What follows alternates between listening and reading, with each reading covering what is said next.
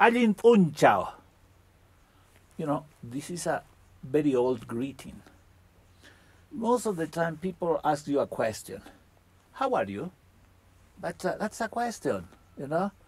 And in Quechua also we use the same, but only from the colonial period. Imainaya kasyanki. You see? Or alin yachu. Are you okay? But when you do the real greeting, like for example in the Inti Raime, in the big ceremony, so the Inca start saying, Alin punchao waya kuna.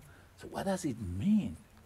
Of course, the Spanish point of view says, good day or good morning, brothers and sisters.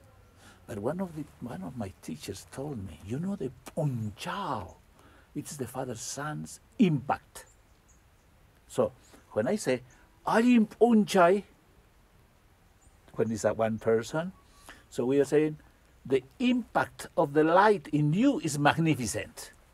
This is such a greeting, you know. It is really about remembering each other, the light that we are. It's another way to say is blessings from the light. You see? So a greeting, like in Spanish, saludar, dar, salud, give health, give good vibrations. So it's so important in this new cycle to remember our essence more than to remember our histories or what we have to do. If we just remember that light inside of us, you know, and somebody comes to you and says, that light is magnificent. So you say, well, it's confirmed, you see. So it's so good, the importance of the greeting. But it's so important also to greet yourself. But how do you greet yourself? You know, most of the time we greet everybody, but we don't greet ourselves. So the way for us is to see that light in our hearts. As much we see it, we see in everybody. You know, it's a human tendency. We see in the others what we see inside of us. You know, we do this practice not necessarily with the light, sometimes with other kind of energies. But if we just remember that as we awake, you know, what's your first thought when you awake? Most of the time is what I have to do today, what is today. Or if you do some practices, I have to pray or have to do some exercises, whatever. And many people just remember the terrible situations or, you know, any of the issues they are going through, okay? But if we just remember that light, you know, this is the children of the sun's practice. So this is about to remember that light as we awake, first to remember the light, and then facing is to open our arms, to welcome the light, to surrender to the light of the Father in our hearts. And we just feel all the cells are awakening. And each cell is light, little bubbles of light. We are all the body one bubble, that's a popco. The popco is the light body, we can say. But if we greet ourselves, we see all that light. We are giving good frequencies, remembering the cells that they are wise. They are love, they are in service, because that's light for us. Light, illa, one of the primordial flames or light from our ancestors, even one of the oldest prayers from the Incas that was recorded, starts with Illa tixi huiracochan, Kaya huiracochan. See?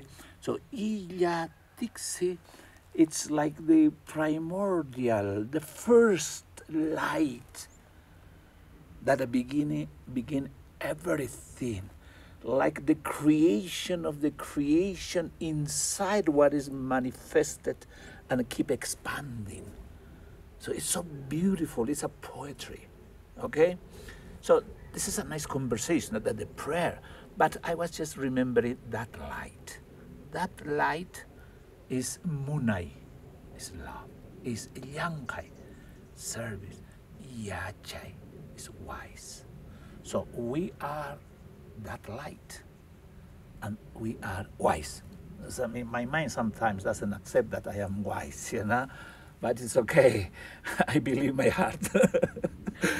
So we have this amazing, endless spring of love in our hearts, endless spring of wisdom. So if we love, we are in service. But it has to start with ourselves. You know, sometimes we have to love the Mother Earth. Yes, okay, yeah, we can try. We do some good actions, but in essence, the most important message, it comes from the Mother. It is to love yourself. As you love yourself, you really can love the Mother Earth, you can love the plants, the animals. It's natural, it's in each of us, it's there. The only thing we have to do, that's the most important contribution, is the most important mission, we can say, more than the contribution, it's a mission to let go the blockages. What are those blockages? Are the heavy energies that we call huchas, you know. Hucha is any of the energies that doesn't come from love. So in our lives, we experience many situations, you know, losses, regrets, there is so many sorrows, guilty feelings, all those energies that started with fear. It's not good, it's unhealthy. We are designed as a light beings, and as a light beings, we cannot carry with us heavy energies. It's poison. That's what gets us sick. That is what kills us, you know? So if we just return to our essence of children of the sun, as we can say, Inca. You know from where comes the word Inca?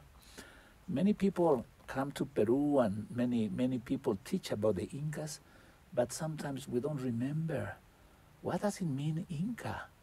What is the roots of the word Inca? You know, this is a culture of the light. And as a culture of the light, everything has to do with the light, because we are children of the light. In the colonial period, we stuck in few practices, which is important.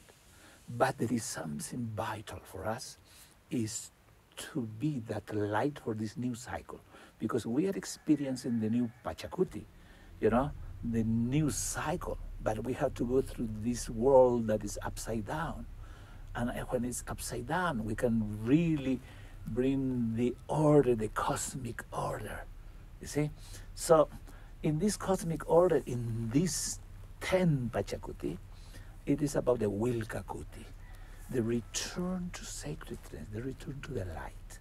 So that's our mission, to remember each other, to remember the light that we are, to remember the Inca. In comes from Inti, you know? The body of the Father Son, he embodies love, service, and wisdom from Ilyatiksi. You know, that's the primordial light from the heart of Pachacama and Pachamama. Because Pachamama is the greatest cosmic mother, is the divine mother, okay?